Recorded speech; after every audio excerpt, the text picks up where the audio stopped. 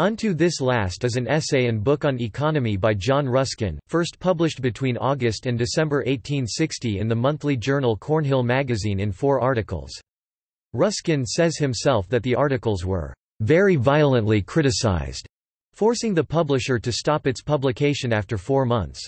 Subscribers sent protest letters, but Ruskin countered the attack and published the 4 articles in a book in May 1862. The book greatly influenced the nonviolent activist Mohandas Gandhi. The title is a quotation from the parable of the workers in the vineyard. I will give unto this last, even as unto thee. Is it not lawful for me to do what I will with mine own? Is thine eye evil, because I am good? So the last shall be first, and the first last, for many be called, but few chosen.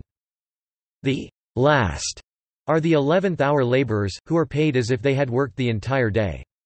Rather than discuss the religious meaning of the parable, whereby the 11th-hour laborers would be death-bed converts, or the peoples of the world who come late to religion, Ruskin looks at the social and economic implications, discussing issues such as who should receive a living wage. This essay is very critical of capitalist economists of the 18th and 19th centuries. In this sense, Ruskin is a precursor of social economy.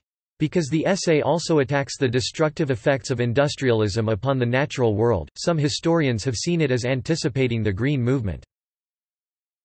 The essay begins with the following verses, taken from Matthew chapter 20 verse 13 and Zechariah chapter 11 verse 12 respectively in the King James Version.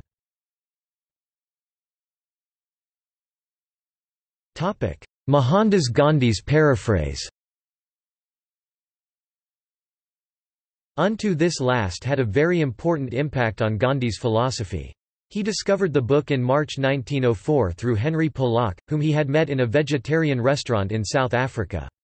Pollock was sub-editor of the Johannesburg paper The Critic. Gandhi decided immediately not only to change his own life according to Ruskin's teaching, but also to publish his own newspaper, Indian Opinion, from a farm where everybody would get the same salary, without distinction of function, race, or nationality. This, for that time, was quite revolutionary. Thus Gandhi created Phoenix Settlement. Mohandas Gandhi translated Unto This Last into Gujarati in 1908 under the title of Sarvodaya, well-being of all. Valji Govinji Desai translated it back to English in 1951 under the title of Unto This Last, a paraphrase. This last essay can be considered his program on economics, as in Unto This Last, Gandhi found an important part of his social and economic ideas.